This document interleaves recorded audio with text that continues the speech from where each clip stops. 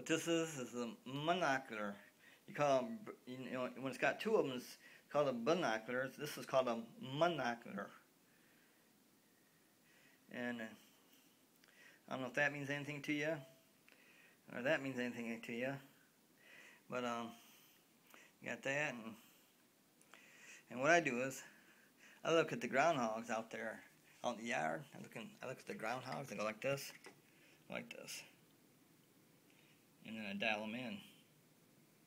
It's a bitch, so see right there. That's, what is that, about 20 yards or so. See, no, that'd be about 10 yards, I think. 10 yards.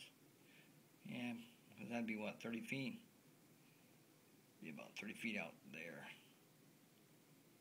But that's a monocular. It's my peeper. I watch the groundhogs with it. But I forget what it cost me, but I'm selling it for less than that. It's monocular. This monocular is 16 by 52, 6M by 8,000 M. Dual focus. This has a dual focus. You twist this and twist that, like right here and right here. I think it is twist, and I'm selling it for $9.